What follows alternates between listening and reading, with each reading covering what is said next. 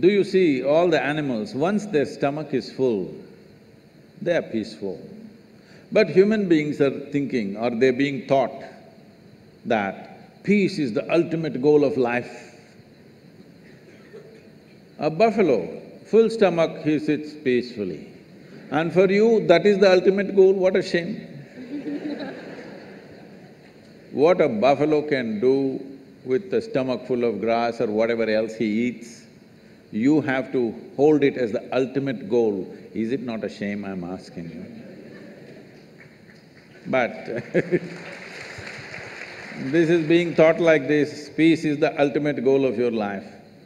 But coming to more fundamentals, if you're not peaceful today, can you enjoy your dinner today? No.